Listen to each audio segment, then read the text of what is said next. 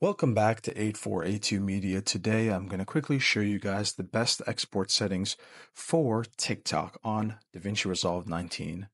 So initially what you want to do is once you've created a project, you have a timeline, right-click the timeline, go to timeline, timeline settings, and now the timeline settings pops up.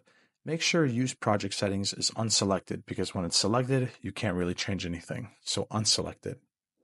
Now, once it's unselected, we go to Format, and we want to make sure that the timeline resolution is 1080 by 1920. And the way you do that is you just go in there, type that in, and then you're good. Click OK. Now, once you have created that formatting that looks like this for TikTok, we're going to go to the Deliver page, go to Custom Export, give your video a name, the location, choose the location. Now click on video, make sure that the format is MP4 with the codec being H.264.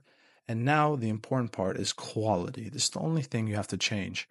It is 5,000 bit rates. So this is usually going to be 45,000 or maybe 20,000. Make sure it's 5,000 KB and then you're all set from there. Click to add to render queue. It's going to add it to render queue and then render one, and then that will be it. You will be successfully exporting your videos for TikTok. Thank you guys for watching and have a great day.